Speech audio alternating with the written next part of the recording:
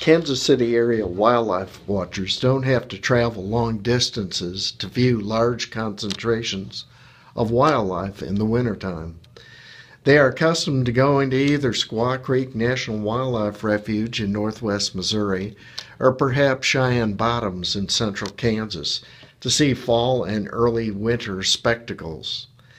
But when small bodies of water freeze, the geese flock by the thousands to suburban lakes that still have open water. Riss Lake in Parkville is a perfect example of that.